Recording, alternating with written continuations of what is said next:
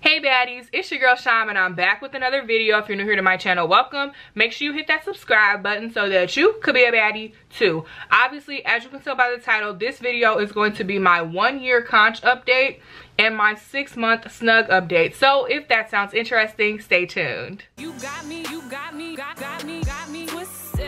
You got me twisted. Alright, so before I get too far into the video, first of all, I look crazy. I'm leaving for a flight in 12 hours. I have nothing packed. I have to wash and rebraid my hair. But I figured I would sit down and film this video because since my hair is like this, you can actually see my ears a lot better versus me putting my wig on and then the wig hairs being in the way. So, alright, this is what my conch looks like. So as you guys can see, I did change it to the 11mm titanium hoop that I got from Lulu's. It's got these little cubic zirconium crystals on it, and this little like dot is a plastic O-ring that I put on it. The last time I changed this hoop, I noticed that the crystals, the jewelry was rotating in my ear and the crystals were going into my piercing hole. Now this piercing is probably 95% healed.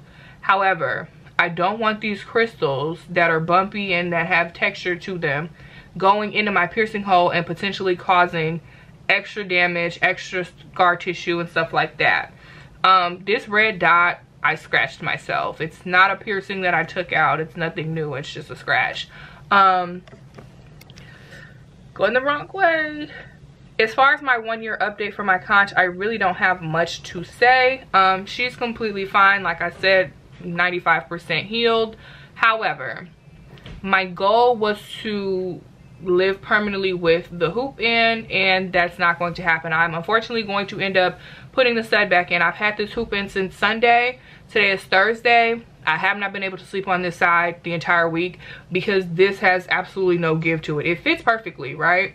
It's not too loose, it's not too tight, but it's uncomfortable to sleep in. It has no give to it. So when I lay on it and I apply pressure to it, it's applying pressure to my piercing hole, and it's just not a vibe. So I'm gonna put the stud in because the stud is a lot more comfortable to sleep in. I'm not going to sacrifice my sleep for this look. I will just change the jewelry whenever I feel like changing it.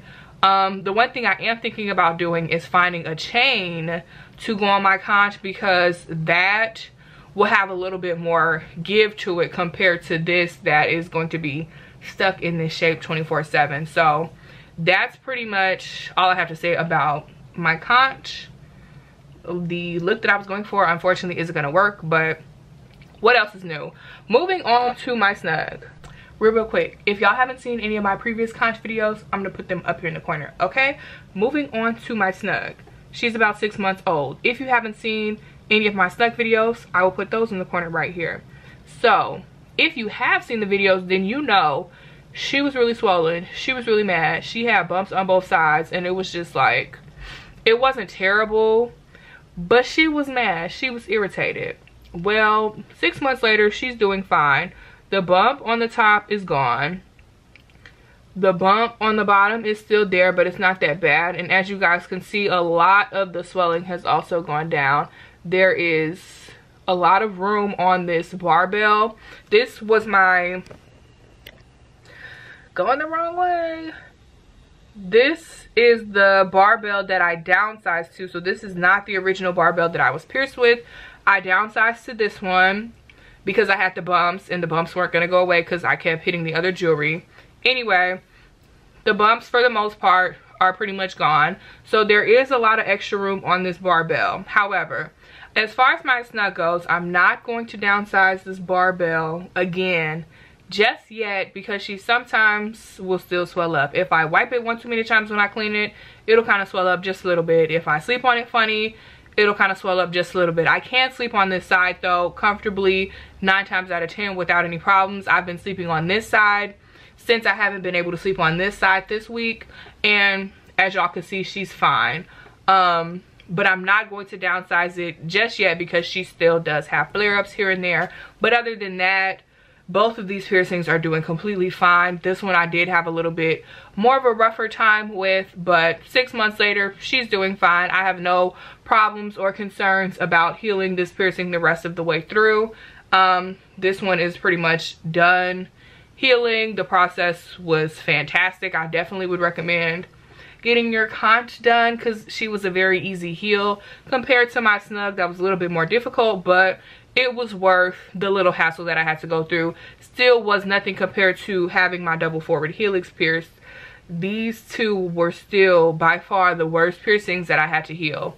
Alright, so that's all I have for you guys. Thank you so much for watching this video. If you got to the end of this video and you haven't subscribed yet to my channel, please make sure you hit that subscribe button. Also click the bell notification so that you get notified when I post every Sunday at 5 p.m. aside from Vlogmas. Starting January of 2022, I will be back on my regular schedule. Give me a big thumbs up if you like this type of content. If you have any questions, comments, or concerns, you're more than welcome to leave a comment down in my comment section. However, I'm not a professional piercer. I always recommend that you go talk to your piercer if you have any specific questions, but I can answer some questions based on my personal experience. Again, not a professional, so I just have to put that out there. While you're down there, there's a link in my description. Click it so that you can listen to my music. Come back, let me know if you like any of my music. Follow me on social media at Sham the Baddest, and other than that, I will see y'all in the next video.